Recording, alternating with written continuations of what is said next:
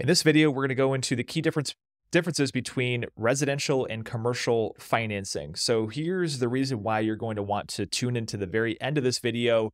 I'm going to show you some actionable steps, some actual homework that you can get to take yourself to get yourself leveled up and networked with the perfect lender for your first commercial deal and your next one and your next one. Because this process is all about scaling and repeating from, let's say, $1 million deal all the way up to a $5, $10 million real estate portfolio, that you're going to be able to learn the tactics that I use to scale my own portfolio.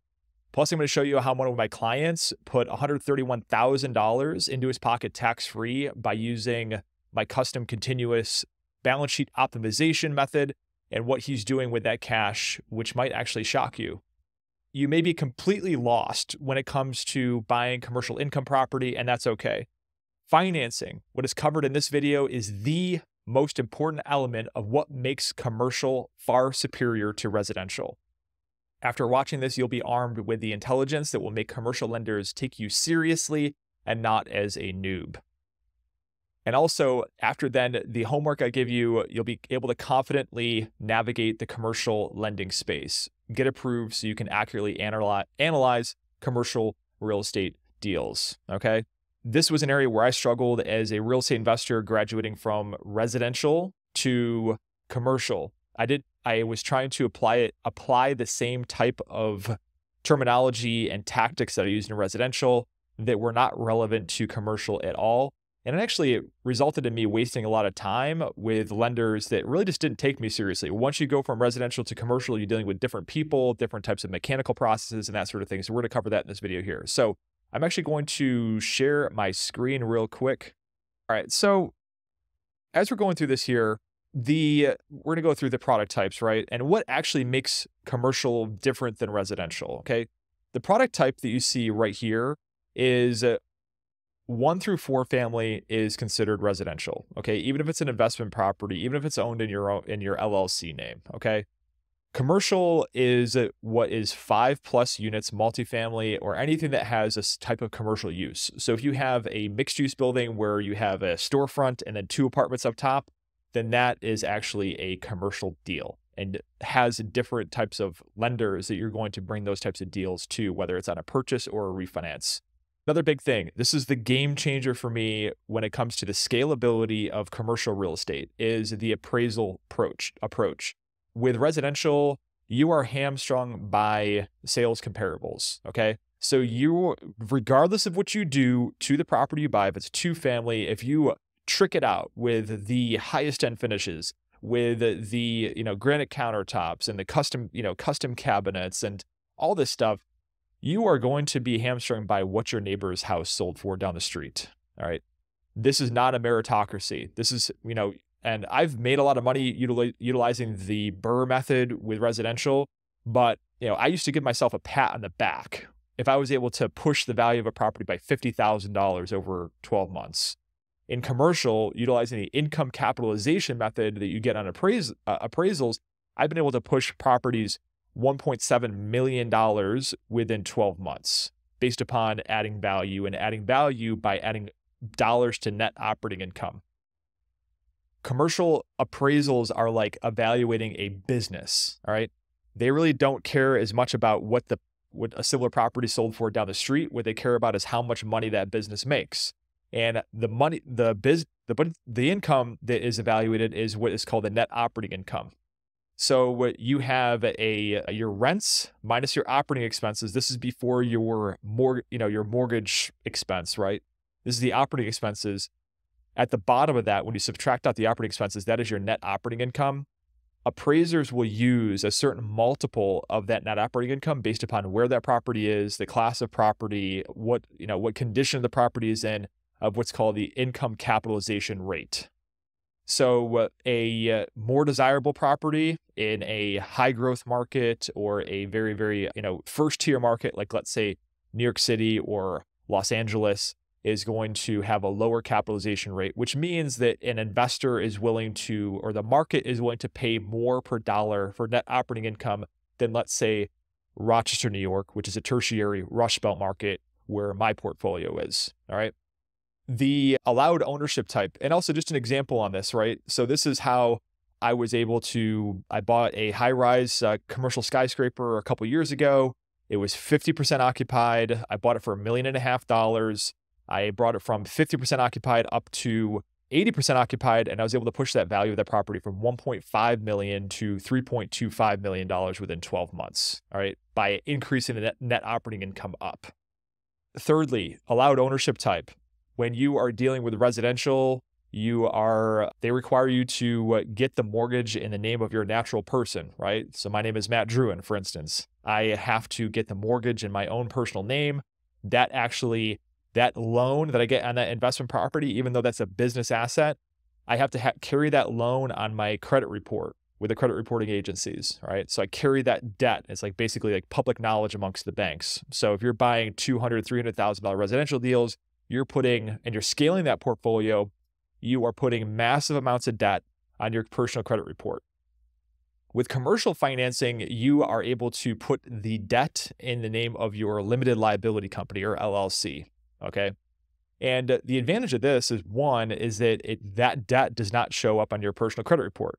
Now, 99% of the time, if you're buying between $1 million to even $500,000 to $1 million deals, or even $5 million or $10 million deals, you're typically going to have a contingent liability, meaning a personal guarantee that you're going to have on that property. Okay. So you're going to have to guarantee the debt, but it's not going to show in your personal credit report. All right.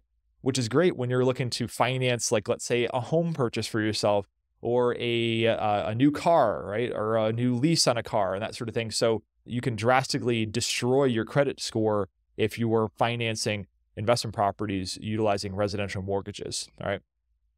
This is the scary part of commercial, the term. All right. So typically we're used to, and this is where I got caught up. I underwrote properties, commercial properties on 30-year amortizations. And I shouldn't say term here. I should say amortization. Amortization.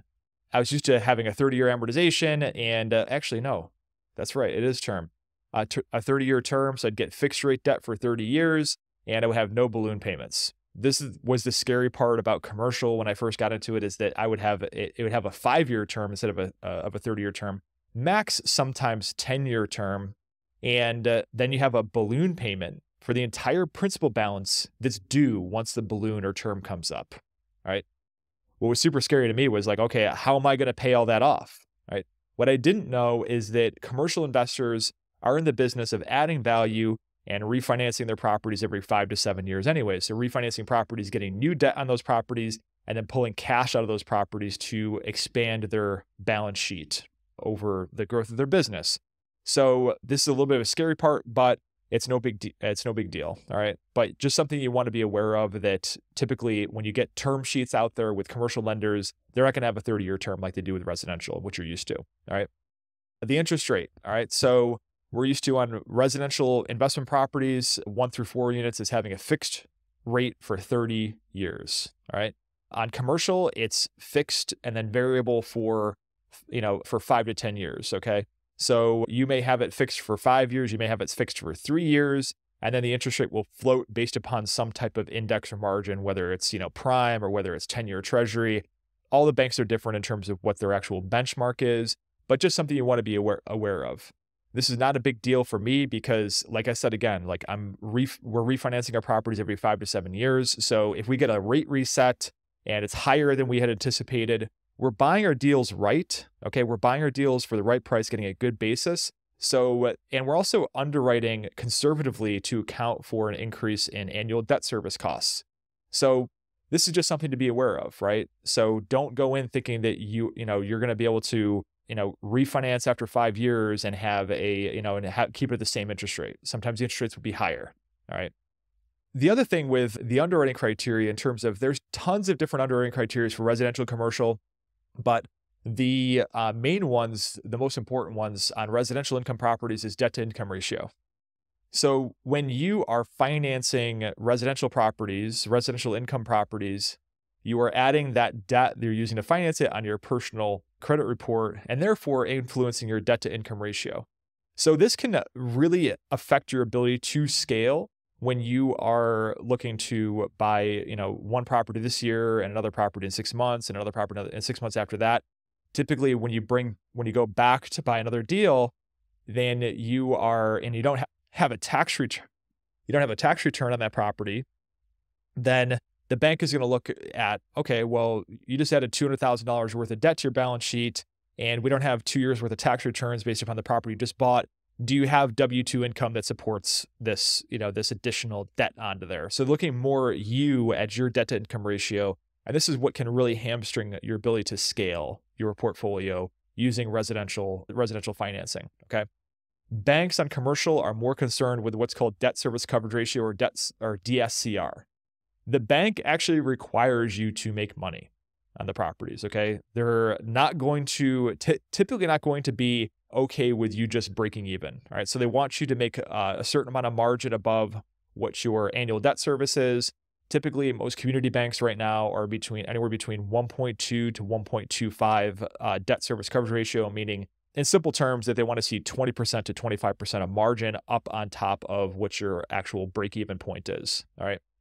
So the other thing to take into consideration with this is that a lot of these loans with community banks, commercial properties, have what's called a DSCR covenant, or debt service coverage ratio covenant, meaning that when you have to report to them each year, give them tax returns each year. Once you get above a certain credit relationship level with them in terms of total loans that you have with that bank, you have to give them tax returns, and you have to give them Schedule E's for your investment properties. So they're going to look closely at what the debt service coverage ratio was on the properties that they have loans on, and they will, they can put you in violation of that covenant if you are not maintaining the debt service coverage ratio that is required by your loan documentations. What is the worst case scenario in that regard? There's a lot of years where we don't make DSCR with our loan covenants, right? Especially on properties, we're looking to stabilize them. We're putting a ton of money into the properties, and then also we're, doing hard turns on apartment units while we're holding it, and expensing those instead of capitalizing those items. We can get debt service coverage ratios that are 1-to-1. The most usual recourse for that with your bank is that they're going to decrease your sort of relationship rating with that bank, and might be less apt to be aggressive with offering you loan terms in the future. Okay.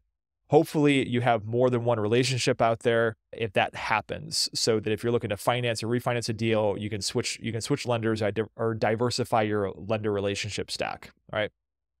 With residential on loan to values, you're going to see 90% plus, all right, LTV on, like, let's say a second home, all right, that you're looking to buy as a vacation property, but actually just really rent it out. So it's an Airbnb or a long-term rental.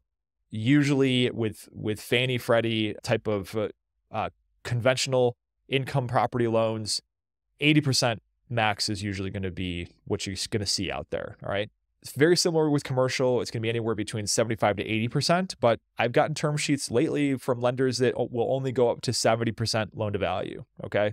So this is not, and here's the thing is that, and this leads to my next point here with the underwriting criteria, is that these banks are not all the same with commercial. Every bank is absolutely different in terms of what their credit risks or their credit appetite is, and what type of appetite risks they do have. So you may call 5 different banks that you work with, and then, you're going to get to, a few different types of LTVs that they offer. Okay. So don't give up. Right. So if you call one bank and they give you 70% LTV max, don't take that as the word of God that that's going to be what all banks are willing to do, right? So you're going to have to put some work into getting other term sheets out there for your deal, whether it's an acquisition or a refinance. All right. Underwriting criteria, super rigid with conventional residential investment property loans. Okay. These underwriting criteria are basically set by the federal government, because Fannie Mae and Freddie Mac are what's called GSEs, or government sponsored enterprises. And so there is a lot of like red tape, and their underwriting criteria is very, very rigid in terms of what they allow for debt to income ratio, all that stuff. Okay.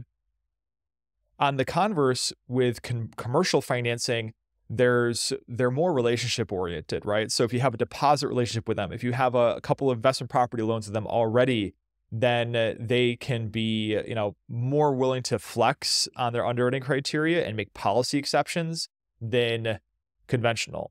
And this has worked really, really well in my favor before, where I had a community bank lender. There was a investment property that was a smoking hot deal that I was looking to acquire. The original term sheet that they offered me was, it wasn't ideal, right? I was super close in terms of the numbers on, what I was offering and what the seller's bottom line was, where they were digging their heels in on the price. So I called my bank up. I was like, listen, this is a killer deal. You and I know it. The only way I can make this work is that you can get, if you give me an 80% loan to value and a 25-year amortization on the deal, right? They made a policy exception and I got that deal through. That's the advantage with, working commercial mortgages through community banks and regional banks, all right? So decision workflow. What this means is when you are dealing with residential, typically you might be dealing with, like, let's say a mortgage bank or a national bank that does mortgages for investment properties, whether that's Chase Bank or Wells Fargo or Bank of America or whatever. The decision workflow really is like within, smaller departments. All right. So they have like smaller underwriting. And as long as that deal fits within the box, then that loan will typically get funded. All right. With commercial financing, it's more of a hierarchical decision-making workflow process, meaning that your loan officer will look at the deal, put it through their own credit department, and approve that loan, right? Just because they approve that loan doesn't mean it's actually approved. Sometimes what they actually have to do is they have to bring that to what's called loan committee. So they'll have to present that loan to a room full of other loan officers at that bank or community bank.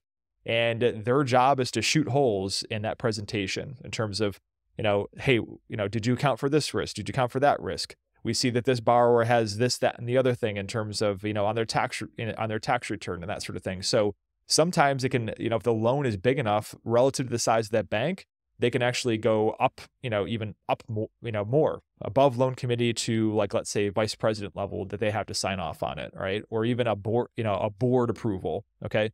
So this is kind of a key difference on there. So it is based upon the loan size. Sometimes, like, there's small community banks I work with where if the loan officer approves it and it gets through their credit analyst department, then they have the ability to sign off on that loan and approve it and give me a commitment letter. All right. So I'm going to go in further detail on this, on how to right size the bank to your actual deals in terms of the trajectory you're looking to go later on in this training. All right. Capital sources allowed. This is a big game changer too. With conventional mortgage financing from income property, they really want to see 100% of that down payment and closing costs coming from your checking account or savings account or from, like, your liquid assets. The banks, when you're going through underwriting, if you bought a house before in the past, like, they don't care so much as to where your cash is going from an expense standpoint, but they're going to get super scrutinizing over, like, what deposits are coming into your bank account, right? So typically, if you get an automatic paycheck or ACH through your bank account, they're not going to be, so concerned with that. But if they start seeing like a $2,000 deposit or a $5,000 deposit that's into your checking account, you're going to have a letter that explains where that money came from, right? Because they want the money to be coming from you. They don't want it to be coming from some loan shark or you borrowing the money to do that. The advantage to commercial is they're much more flexible in terms of where that down payment capital is coming from, right? So they're not as scrutinizing. I bought properties before where I borrowed 100% of the money from my investors and I didn't put any of my own money into the deal, okay? And all they cared about was, does the deal meet DSCR, debt service coverage ratio? Does the deal appraise for what they're purchasing it for, right? So we have an equity position in there. We have a piece of collateral that's protected by that equity position, okay? Another huge difference that was a learning curve for me with residential versus commercial financing is prepayment penalties. So with conventional mortgages, no payment penalty. You can pay it off or refinance it at any point in time. You can sell that property, whatever. There's no prepayment penalty. Prepayment penalties with community banks are something that, they are holding these loans on their actual balance sheet, meaning that if the loan gets paid off, they have to redeploy that capital because, remember, the liabilities that banks have are actually depositors, right? So they have to take the money that you put into checking and savings and then lend it out. So if they get a prepayment back on that before the loan term was up, then that means they have to redeploy that capital. That that capital takes time to redeploy in terms of a new loan, and therefore that's kind of deleterious to the bank, to the bank's operations, right? So that's a big one there. Super slick trick. Credit unions cannot charge prepayment penalties. All right. So where this comes into importance here is when you are looking to buy a property like a commercial office building or a small apartment building, let's say a 10-unit apartment building. You're going to put a ton of money into the property. You're going to push rents up. You're going to push net operating income up. And then you're going to refinance the property. And when you go to shop around refinance rates, you may find another lender that is better than the current lender that you currently have. And so you may have to factor in either a 1%, 2%, 3%, or even sometimes 5% prepayment penalty in what the loan balance is in that property. Okay.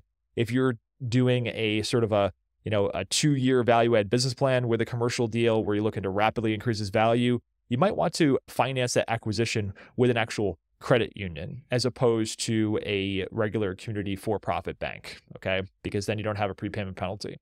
So there's another big thing that was a big change for me is the time of rate lock with commercial properties, okay? Residential, right when you submit your mortgage application, you lock in, right? You lock in your interest rate until closing. What's nerve-wracking about commercial is that interest rate will typically float up until 72 hours before closing, and then you'll lock in 72 hours before closing. So if we have a Federal Reserve that hiked interest rates every session over a 1-year period, and interest rates doubled or even tripled in some cases, then that can change the complexion of your deal. Okay, so a little bit nerve-wracking. Not all banks are like this. There will be some that, especially smaller, more nimbler banks, can do a rate lock at mortgage application, or even at when you get a commitment letter, which we'll go into that in a future training in terms of what the order of operations is after you get a term sheet and a deal under contract. But that is something that is something to take into consideration. Sometimes if you are getting a loan big enough, you may actually be able to buy a rate cap on the deal to lock it in before closing. This does cost some money though. You want to ask that question. Are we able to rate lock before 72 hours of closing? Okay. Seasoning requirements. What that means is how long do you have to own a property or an investment property before you refinance it, okay, and put new debt on it. Typically with conventional, they require you to have owned that property for 6 months or even a year. All right. So if you bought a property, let's say with hard money, and you have a 6-month term on that property to buy it and rehab it and then refinance it, they might have a seasoning requirement with conventional mortgages, all right? Meaning that they will not put financing the property until you've owned it for 6 months to a year, all right? That can definitely be destroy your business plan, all right? Community banks never had a community bank that had a seasoning requirement, right? I could buy a property and then 3 months, with a hard money loan, a private loan, and then refinance that property 3 months later, no questions asked. As long as it meets appraisal, then we're all good to go, all right? Secondary financing. Conventional, typically no, right? Secondary financing meaning, do they allow a second mortgage on the property? Do they allow the seller to hold a second mortgage on the property? Typically not in conventional mortgages, okay? Great thing about commercial financing is that they will allow secondary financing as long as that second lien holder, second mortgage holder is agreeing to subordinate their debt to the bank's debt, okay? Meaning that the bank gets paid first, and then the second lien holder, which would be the second mortgage holder, all right? I've been able to do killer deals recently. I'm selling a portfolio of 17 units I bought back a long time ago to a buyer. My asking price was 1.8. His best price was 1.7. I wasn't willing to go below 1.8 because I was selling the deal off market. So we were able to bridge the gap by me agreeing to take back a $100,000 second position mortgage, and the bank was completely fine with it. This allowed him to decrease his closing costs, and we put together a creative financing deal through that. Wouldn't have been possible with residential, okay? Seller credits. Conventional will allow up to a max of typically 3%, max 6%, based upon what type of loan product. Seller credits, I've had seller credits that are 10% of the total deal amount on commercial, and the bank has been okay with it. As long as the deal makes sense, and as long as typically the bank knew I had some sort of skin in the game, or somebody's skin in the game, the acquisition, right? So I can negotiate a repair credit, or I can negotiate the deal right up front. All right, you want 1.8. I'm willing to pay you 1.8 if you give me a $100,000 credit at closing. Or I'm willing to pay 1.9 if you give me a $100,000 credit at closing. Okay. I put deals together like that. Big thing on residential is there's typically no environmental due diligence. On commercial, 5 units plus, okay, 5 units plus or anything that has a commercial component to it, bank is typically going to want what's called environmental due diligence. It's basically a title report on the property. It's also called a phase one or a transaction screen. This is like a title report on the property to see what the actual history of the property is, to see if there's any type of uses that may have had an adverse impact or environmental impacts in those properties that would affect, let's say, the quality of health of people that use the building, right? Whether it's commercial or live in the building, whether it's residential, multifamily. So that being said, when you are buying a commercial property, always get environmental due diligence, even if you don't have to. If you're getting a seller financing on the front end and you're looking to refinance it and place it with a bank, always get environmental due diligence at the bare minimum of a transaction screen on that property. And the transaction screen is basically like is a less expensive phase one environmental, which is essentially a title report. Usually it requires a site inspection of the property by a environmental consultant. All right. So this is one big caveat, big change that was for me, because I bought commercial properties early in my career when I transitioned to commercial with hard money loans, with seller financing. I didn't do the environmental due diligence because I didn't have a bank requiring me to do the environmental. And then I got spanked in the back end when I went to refinance that property. Okay. Personal guarantees, typically with residential property, anybody that's on the deed is typically going to need to be a personal guarantor on the mortgage, have that mortgage be on their credit report.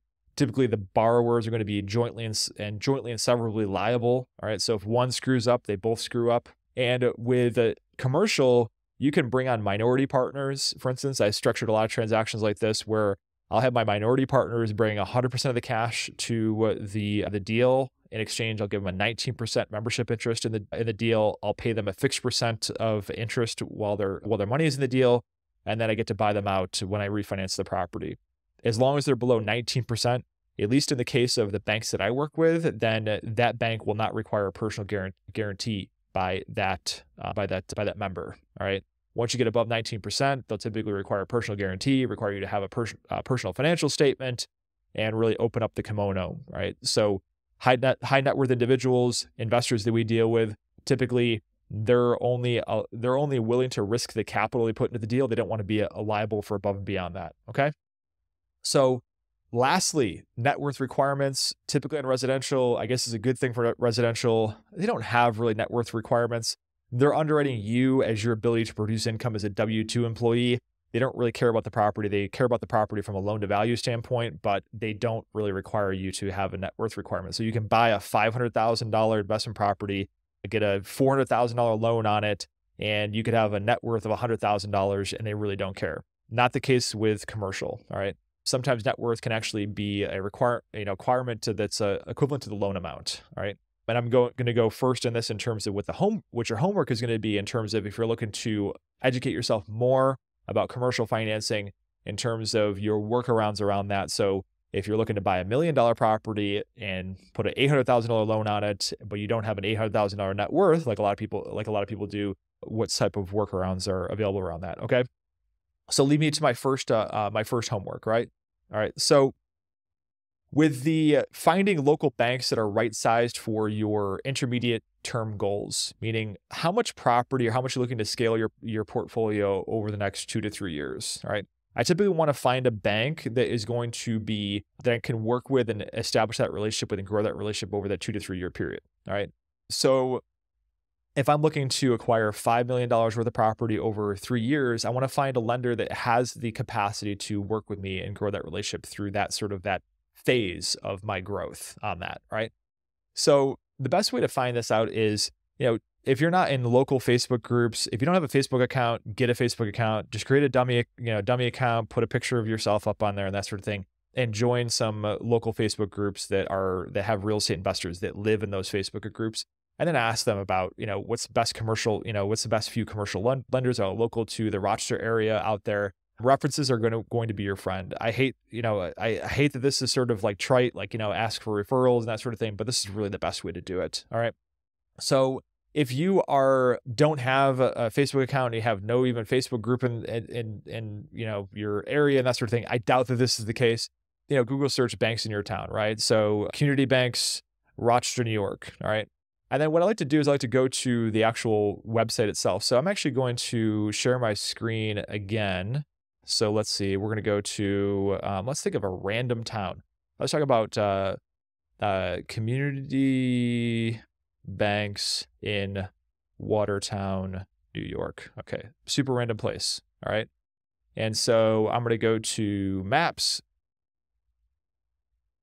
And then, all right, so the banks I'm actually going to avoid are going to be the sponsored ones here, okay? Because you can see that these are sponsored results for banks in Watertown, all right? So I'm going to want to avoid those ones probably, you know, especially ones you know that are national or regional outfits. National and regional banks are not going to be your friend while you're going through this. So right here we see let's see, AmeriQ Credit Union. Okay, all right. So it is sponsored, but let's check it out. We can go right to the website. All right, cool. So I'm going to share this tab here. And what I'm going to look for is let's say I'm going to go to the business tab, and I'm going to go to business equipment loans. All right, services and tools, borrow. Let me see here. So sometimes if you don't see actual like business mortgages or anything like that, then typically it's going to be something where it's probably not going to be a bank that does commercial lending. But if they have business lending here, let's just try to go to this. All right. Okay. Oh, credit cards and real estate. All right. Don't sleep on this, right? So this is where to see real estate mortgage. All right. All right, cool. So we're going to see this. What I'm going to look at next is I'm going to look at the locations. All right. To evaluate how big this bank actually is. Okay. So I'm going to go down through here. And typically I'm going to look at, all right, so this looks like a regional bank here. I'm going to zoom out. Looks like it might be, you know, they got a fair amount of branches here. This might be a bank that you can actually work with over your first like 5 years or so. All right. So that's how I find the banks. I contact their commercial lending departments and start the conversation there. All right. So I'm actually going to go to, so that's how to find the banks, right? So once you develop that list, the referrals and also doing your own research, then reach out to those right-sized lenders and set up meetings to talk about their products and ask these questions. Okay, this is your homework in terms of these questions. Okay, and let me back up a second. The reason why you want to establish meetings is because the last thing you want to do is find a deal. All right, so you found this AmeriCU Credit Union, right?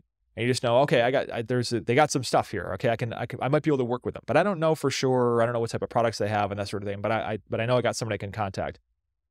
Then you go to call them, and then you quickly learn that you get the runaround in terms of who's responsible for what.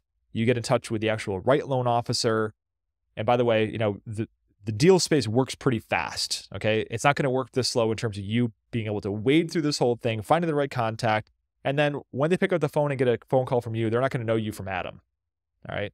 And also, remember, that loan officer, depending upon how big it is, that bank right there, AmeriQ Federal Credit Union, probably has a loan committee, right? So this loan officer doesn't know you, never met you before, never heard of you, and now you're going to bring them a deal, even if they want to do the deal, and they're going to have to submit this term, go in front of a loan committee, and they're going to be basically say, okay, I got a phone call from this guy, I don't really know him, but it looks like he's got a decent deal. It's just not the position you want to be in, right? With somebody advocating for your deal, right? So reach out to them, set up a face-to-face meeting at whatever's convenient for them, whether it's out for coffee, whether it's out for lunch, whether it's in their branch where you can meet with them and talk to them, right? So ask these questions, right? What types of asset classes do you not lend on? All right. How are loan decisions made? This question you want to be is like, okay, how, what do you have in terms of deal size that you're able to approve up to before it has to go to loan committee? All right.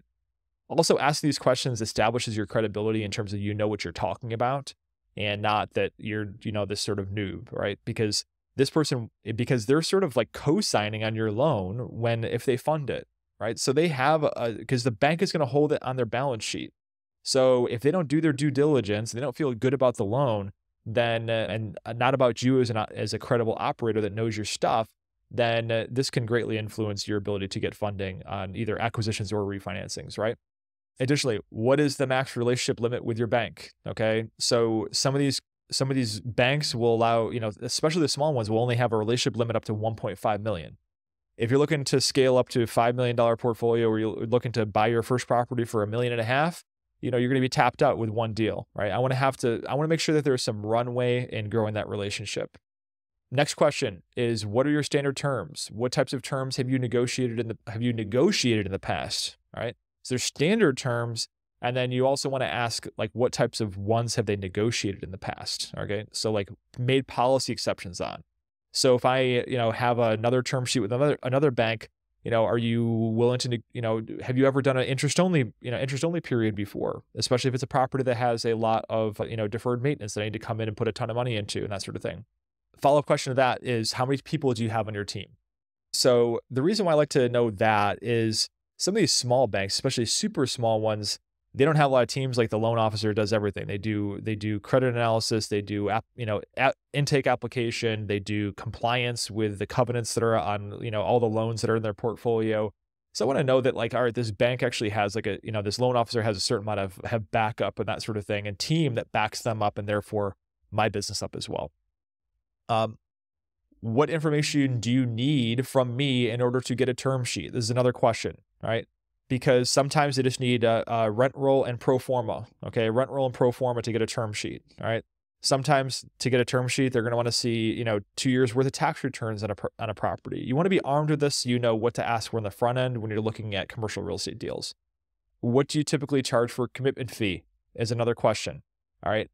When you get a commitment letter, this is different than residential. When you get a commitment letter and you sign that commitment letter, the bank is typically going to want to collect a commitment fee from you at that point in time, along with the payment for an appraisal, along with the payment for environmental and that sort of thing. So sometimes this commitment fee can range from a 0.25% to 0.5% to all the way up to 1% that you have to pay. So just in terms of projecting what type of cash you're going to need between contract and closing, even if you're raising 100% of the capital for the deal, which I teach is, UUPMA, use other people's money always. You want to make sure that you have enough cash in your own balance sheet to get through this, either cash or credit facilities to get you through this process from commitment letter to closing. What types of borrower criteria do you typically have? All right.